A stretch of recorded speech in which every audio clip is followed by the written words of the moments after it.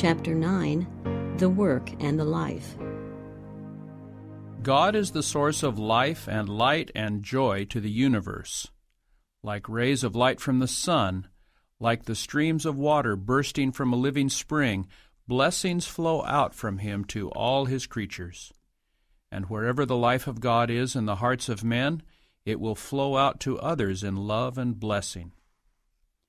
Our Savior's joy was in the uplifting and redemption of fallen men. For this He counted not His life dear unto Himself, but endured the cross, despising the shame. So angels are ever engaged in working for the happiness of others. This is their joy. That which selfish hearts would regard as humiliating service, ministering to those who are wretched and in every way inferior in character and rank, is the work of sinless angels. The Spirit of Christ's self-sacrificing love is the Spirit that pervades heaven and is the very essence of its bliss. This is the Spirit that Christ's followers will possess, the work that they will do. When the love of Christ is enshrined in the heart, like sweet fragrance it cannot be hidden. Its holy influence will be felt by all with whom we come in contact. The Spirit of Christ in the heart is like a spring in the desert, flowing to refresh all and making those who are ready to perish eager to drink of the water of life. Love to Jesus will be manifested in a desire to work as He worked for the blessing and uplifting of humanity. It will lead to love, tenderness, and sympathy toward all the creatures of our Heavenly Father's care. The Savior's life on earth was not a life of ease and devotion to Himself, but He toiled with persistent, earnest, untiring effort for the salvation of lost mankind. From the manger to Calvary, He followed the path of self-denial and sought not to be released from arduous tasks, painful travels, and exhausting care and labor. He said, "The Son of Man came not to be ministered unto, but to minister, and to give His life a ransom for many." Matthew 20, verse 28. This was the one great object of His life. Everything else was secondary and subservient. It was His meat and drink to do the will of God and to finish His work. Self and self-interest had no part in His labor. So those who are the partakers of the grace of Christ will be ready to make any sacrifice that others for whom He died may share the heavenly gift. They will do all they can to make the world better for their stay in it. The Spirit is the sure outgrowth of a soul truly converted. No sooner does one come to Christ than there is born in his heart a desire to make known to others what a precious friend he has found in Jesus. The saving and sanctifying truth cannot be shut up in his heart. If we are clothed with the righteousness of Christ and are filled with the joy of His indwelling Spirit, we shall not be able to hold our peace. If we have tasted and seen that the Lord is good, we shall have something to tell. Like Philip, when he found the Savior, we shall invite others into His presence. We shall seek to present to them the attractions of Christ and the unseen realities of the world to come. There will be an intensity of desire to follow in the path that Jesus trod. There will be an earnest longing that those around us may behold the Lamb of God which taketh away the sin of the world. John 1:29. And the effort to bless others will react in blessings upon ourselves. This was the purpose of God in giving us a part to act in the plan of redemption. He has granted men the privilege of becoming partakers of the divine nature and, in their turn, of diffusing blessings to their fellow men. This is the highest honor, the greatest joy that it is possible for God to bestow upon men. Those who thus become participants in labors of love are brought nearest to their Creator. God might have committed the message of the gospel and all the work of loving ministry to the heavenly angels. He might have employed other means for accomplishing His purpose. But in His infinite love He chose to make us co-workers with Himself, with Christ and the angels, that we might share the blessing, the joy, the spiritual uplifting which results from this unselfish ministry. We are brought into sympathy with Christ through the fellowship of his sufferings. Every act of self-sacrifice for the good of others strengthens the spirit of beneficence in the giver's heart, allying him more closely to the Redeemer of the world, who was rich, yet for your sakes became poor, that ye, through his poverty, might be rich. 2 Corinthians 8, verse 9. And it is only as we thus fulfill the divine purpose in our creation that life can be a blessing to us. If you will go to work as Christ designs that his disciples shall, and win souls for him, you will feel the need of a deeper experience and a greater knowledge in divine things, and will hunger and thirst after righteousness. You will plead with God, and your faith will be strengthened, and your soul will drink deeper draughts at the well of salvation. Encountering opposition and trials will drive you to the Bible and prayer. You will grow in grace and the knowledge of Christ, and will develop a rich experience. The spirit of unselfish labor for others gives depth, stability, and Christ-like loveliness to the character and brings peace and happiness to its possessor.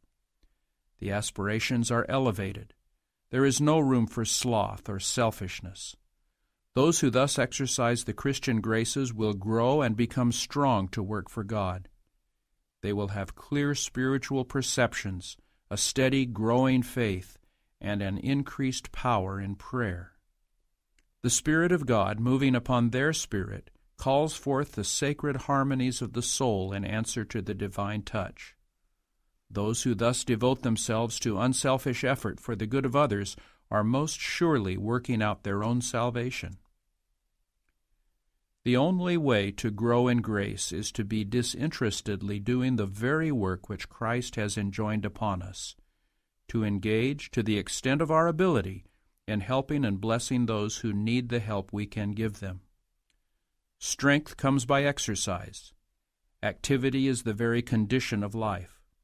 Those who endeavor to maintain Christian life by passively accepting the blessings that come through the means of grace and doing nothing for Christ are simply trying to live by eating without working.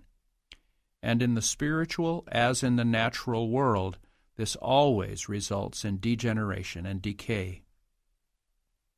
A man who would refuse to exercise his limbs would soon lose all power to use them. Thus, the Christian, who will not exercise his God-given powers, not only fails to grow up into Christ, but he loses the strength that he already had. The Church of Christ is God's appointed agency for the salvation of men. Its mission is to carry the gospel to the world, and the obligation rests upon all Christians. Everyone, to the extent of his talent and opportunity, is to fulfill the Savior's commission. The love of Christ, revealed to us, makes us debtors to all who know him not. God has given us light, not for ourselves alone, but to shed upon them. If the followers of Christ were awake to duty, there would be thousands where there is one today proclaiming the gospel in heathen lands, and all who could not personally engage in the work would yet sustain it with their means, their sympathy, and their prayers, and there would be far more earnest labor for souls in Christian countries. We need not go to heathen lands or even leave the narrow circle of the home if it is there that our duty lies, in order to work for Christ. We can do this in the home circle, in the church, among those with whom we associate, and with whom we do business. The greater part of our Savior's life on earth was spent in patient toil in the carpenter's shop at Nazareth. Ministering angels attended the Lord of life as he walked side by side with peasants and laborers, unrecognized and unhonored. He was as faithfully fulfilling his mission while working at his humble trade as when he healed the sick or walked upon the storm-tossed waves of Galilee. So, in the humblest duties and lowliest positions of life, we may walk and work with Jesus. The Apostle says, "Let every man wherein he is called therein abide with God." 1 Corinthians 7:24. The businessman may conduct his business in a way that will glorify his master because of his fidelity. If he is a true follower of Christ, he will carry his religion into everything that is done and reveal to men the Spirit of Christ.